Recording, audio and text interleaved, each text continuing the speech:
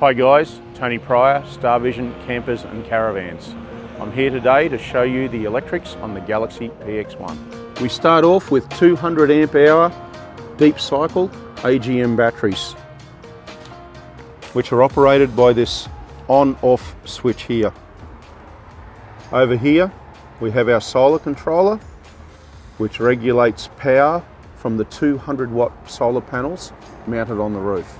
Over here we have our battery charger, 30 amp hour charger, which just plugs into here. In this compartment here we have a 2000 watt inverter to convert your battery power to 240 volt. Okay, we are now in the fridge compartment area. We have a 12 volt cigarette lighter socket here to power your fridge. Inside the van we have a twin 240 volt outlet. These are our light switches.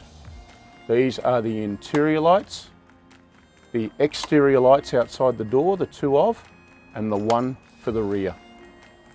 Inside here we have our main switch, which operates our electric roof up and down.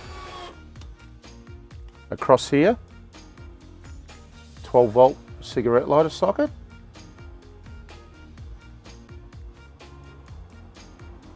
USB,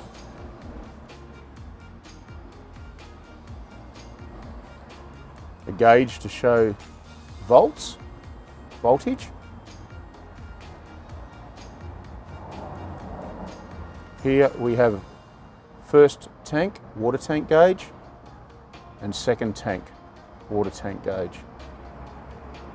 In here we have a switch for the water pump, DC outlets,